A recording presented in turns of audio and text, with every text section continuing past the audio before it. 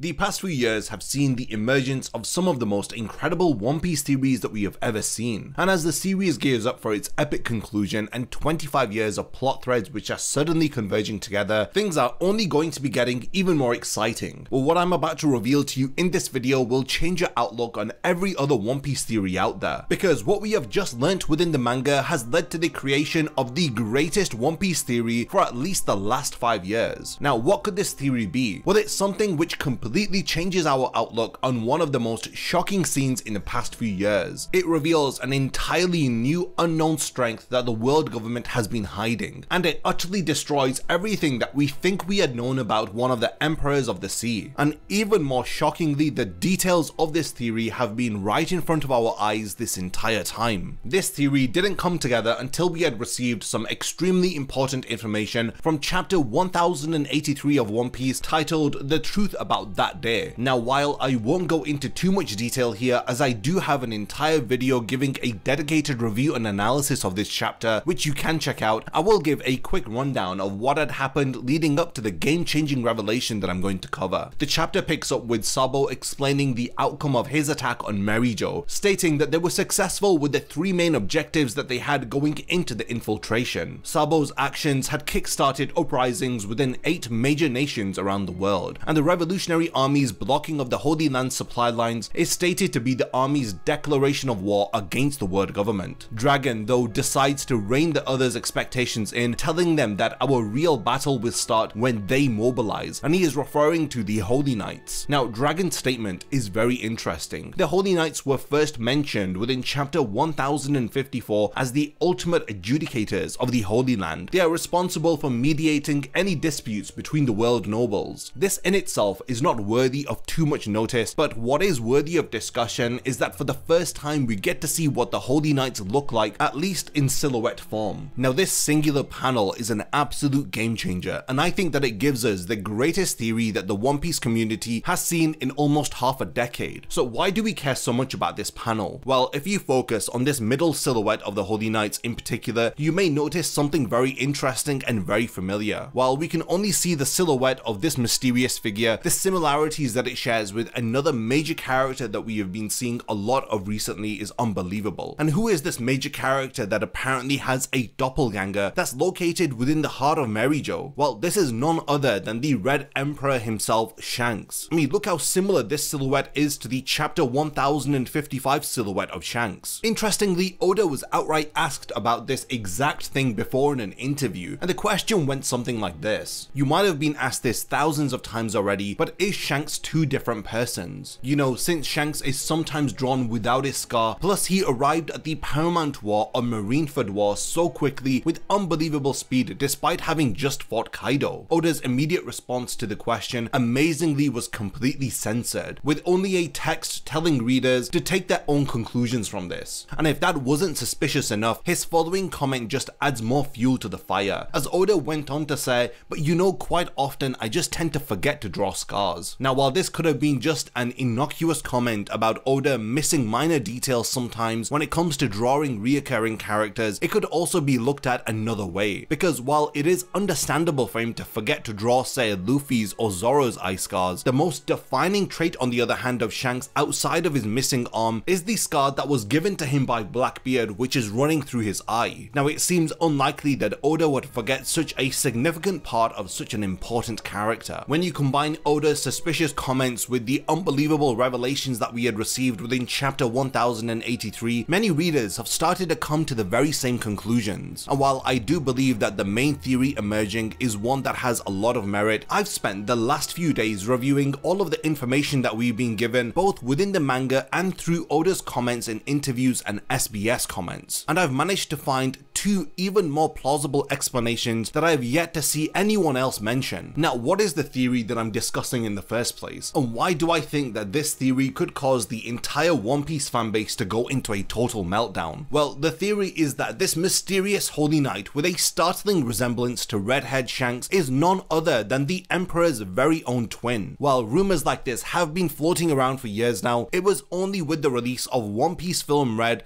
that the potential for Shanks' family to be influenced influential in the story had moved into the mainstream, and the reason for that was the reveal of the Figureland family, the latest celestial dragon family that we have been introduced to within the One Piece story. But the thing that makes this family so special is that everyone's favorite emperor himself has been heavily implied to be a member of them. The circumstances surrounding Shanks' descent from the lofty status of celestial dragon to piracy is still unknown, outside of the fact that he was found as an infant by none other than Goldie Roger himself, hidden away in a treasure chest that was located on God Valley shortly after the downfall of Rox D. Zebek. While it may make sense for this mysterious figure to be a member of Shanks' family and one who bears a physical resemblance to Shanks, what is it that makes us go as far as to say that this person is Shanks' twin? Well, the answer to that is that we've already seen them before in the manga. Cast your mind all the way back to chapter 907, the epic chapter that had the reveal of Rox's name, the introduction of the not-so-empty throne, and most importantly the shocking meeting between Red Haired Shanks and the Gorosei. Except, what if this wasn't Shanks who had actually met them? Now if you look back at the panel with a new perspective, too many things become suspicious. First, and possibly most compellingly, we do not actually see Shanks' scar. Now this may seem obvious because his scar is on the left hand side of his face, while we only see the right side of his face in the manga panel. But that's exactly the point. Why choose not to show Shanks' trademark scar unless the character in question has no scar at all? Naturally, that isn't enough to base an entire theory on, so let's look even deeper. There is the unusual choice of clothing, with Shanks wearing a dark hooded cloak far different to his normal attire. Again, this could just be him attempting to maintain a low profile while traveling through the Holy Land, but all of the Holy Knights have been revealed in the latest chapter to also be wearing similar dark hooded cloaks. And then the most damning piece of evidence is this line by the Gorosei. They tell the Shanks doppelganger that this is their reverie. Given your standing, you should have nothing to do with politics. Now while this sentence may not seem worth a second glance, when you begin to analyze it, you quickly see how suspect it is. Why would Shanks as a pirate or even as one of the emperors have nothing to do with politics? Even without looking too deeply into it, Kaido was the unofficial ruler of a nation who had dealings with the world government. Big Mom was the outright ruler of her own kingdom. All of the Yonko respectively had nations that were declared under their protection and were flying their flags. Doflamingo was the king of Dressrosa, Crocodile was the king of Alabasta, and Boa Hancock is the ruler of Amazon Lily, and the examples go on and on. The point is that we have seen dozens of pirates throughout the series who could have reason to deal in politics, so what is it about Shanks' standing that could possibly cause an issue here? Well, when we look at this through the lens of this person not being Shanks, but actually being a member of the Holy Knights, it suddenly makes sense. Now for us to really piece this together, we need to jump to chapter 1054, the chapter where we first see the Holy Knights being mentioned by none other than the Fleet Admiral himself, Akainu. He says, in the Holy Land, the Holy Knights have jurisdiction to mediate disputes. Now this was said in reference to the disagreement between the celestial dragons Shalos and Miosgard over the former's attempt to make Princess Shirahoshi his slave. However, if the Holy Knights were tasked with effectively being judges in the Holy Land, it would make sense as to why they would not be allowed to personally engage in politics, as it could lead to accusations of them being biased. Now singularly, each of these points might not mean much, but when you combine them all together, suddenly the credibility behind this theory of Shanks actually having a twin makes a lot of sense. But as I had mentioned earlier, while I did manage to find a good amount of evidence that supports this Shanks twin theory, I also found evidence that pushes us in two other directions. The first of which is that this Holy Knight in particular is not actually related to Shanks, but is in fact his clone. This is the theory that makes the most sense to me outside of the twin theory, for a number of reasons in particular. For one, cloning technology has been pretty well established by now, originally being developed by Mads with Vegapunk as its lead, and we have seen since Vince Smoke Judge make strides in genetic enhancements and develop what is essentially a super soldier clone army. Beyond that though, it has also been revealed during Egghead Island that Strussie, the CP0 agent, is herself a clone of Miss Buckingham Stussy, a former Rox pirate, mad scientist, and self-proclaimed lover of Whitebeard, and mother of Edward Weevil. With the technology already existing, the question then would be, how did they manage to clone an Emperor of the Sea, presumably without his knowledge? Well, to answer this question, we need to only look at the Seraphim. These are cyborgs developed from the blood of the former warlords of the sea, and they are essentially child clones of their counterparts counterparts. And if we know that clones can be developed simply from a person's blood, then suddenly it makes a lot of sense as to why they would have been able to clone Shanks. If you remember the details that we had covered about Shanks' origin, then you know that the world government had months following his birth in order to take a sample of the young emperor's blood for whatever reason in the future. The clone theory also aligns with everything that we had mentioned for the twin theory concerning the supposed appearance of Shanks during the reverie. The only detail that differs between the twin theory and the clone theory is the origin of this Shanks doppelganger. The final theory that I have for you will utterly ignore everything about the reverie, as is always the case with theories. There is a chance that we may be interpreting things completely wrong here, and if that is what's happening here, and it actually was Shanks who had turned up to speak with the Gorosei this entire time, then this final theory that I have will still remain relevant. The final option is that it was not Shanks' twin who had appeared in chapter 1083 or even his clone. It was in fact his father. Admittedly, the bulk of the evidence for this theory is based upon the narrative, and it makes sense for Shanks' father to have a physical resemblance to the red-haired pirate, and since strength seems to be somewhat genetic in the One Piece world, it is understandable that Shanks' father would be strong enough to be a holy knight. And since Shanks is currently 39 years old, and if we assume that he was born when Shanks' father was in his 20s, then the man would be between 59 and 69 years old. This is narrowly outside of what is considered to be your prime years within the One Piece universe. With this massive implication behind Shanks being a member of a celestial dragon family, it would only make sense for that relationship to eventually have an impact upon the story. Having his father being a direct antagonist to the good side would be certainly one way to achieve this. Now, of these three theories that I've mentioned, the twin theory, the clone theory, and the Shanks' father theory, I personally lean towards the first two as the ones that I feel are most likely to come true, with the twin theory narrowly edging it in likelihood for me personally. As always, I'm interested to see what all of you think about these theories, and which of these, if any, you think is most likely to come true. Definitely continue the discussion in the comments, and lastly, thank you for making it to the end of this One Piece theory video, and I can't wait to see you in my next video.